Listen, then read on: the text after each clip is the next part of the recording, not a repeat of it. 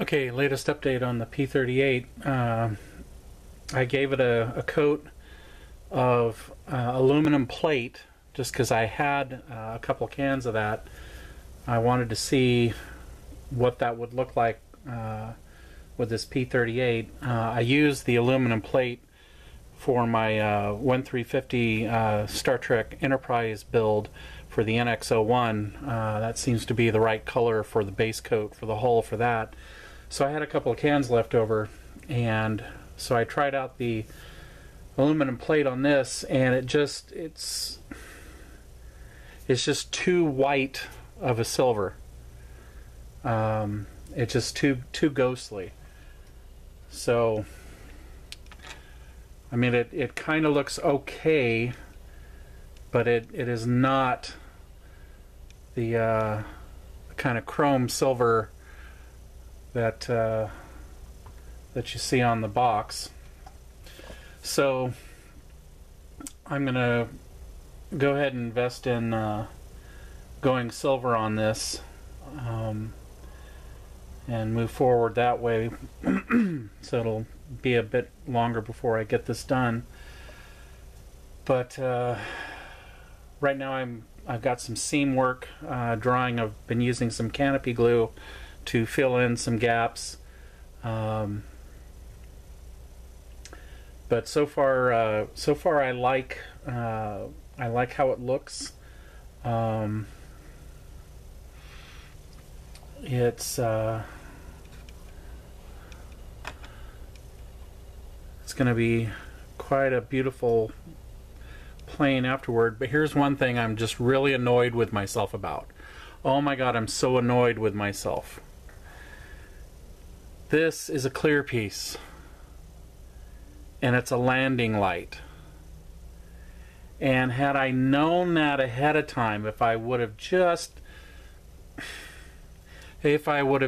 paid a little bit more attention to the damn instructions, I would have put an SMD in there, and then I would have had a nice light right there, a nice source coming down from the plane on the diorama. So I'm really, really annoyed with myself that I missed out on that opportunity.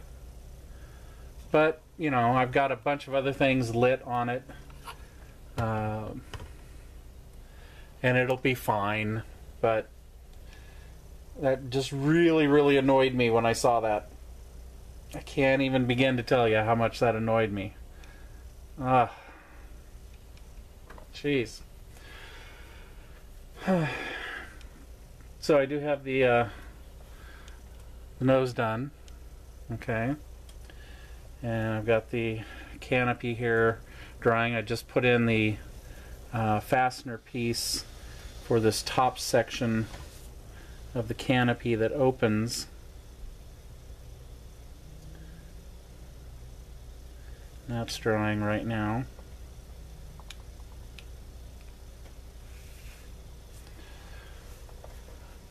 And here, let me go down so you can see it.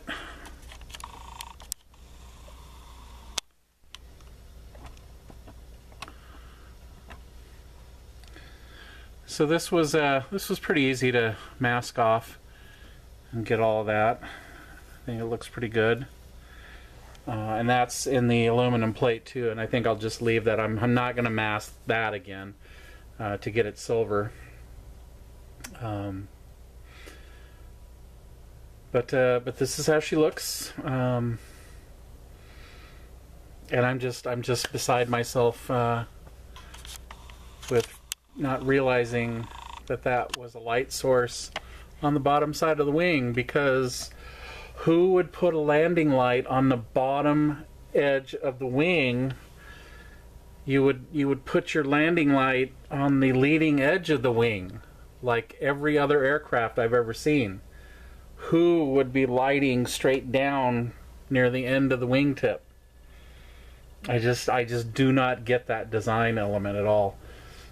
And so I'm just trying to justify my own stupidity by getting all bent out of shape about that. So here's the wheels and tires. Okay, and painted rubber black, which is it, no, not that one. XF85 by Tamiya. Okay. I'm gonna have to get some more of that pretty soon too. I've been going through that pretty quickly. So there's where the P35 is right now. Propellers are all still working, lights are all still working, all that's great.